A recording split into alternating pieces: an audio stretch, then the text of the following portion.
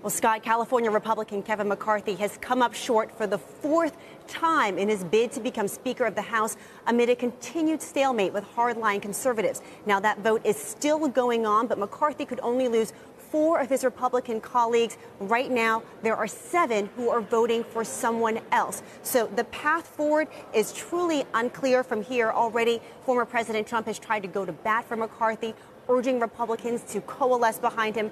That hasn't worked. Republicans also talked about a potential motion to adjourn, or perhaps some members voting present to change the number of lawmakers who need to support McCarthy in order for him to win that bid. So far, none of that has happened. Instead, they are continuing to forge ahead with this 4th vote for Speaker of the House. And once again, Kevin McCarthy appears to be coming up short. Scott. All right. To be continued.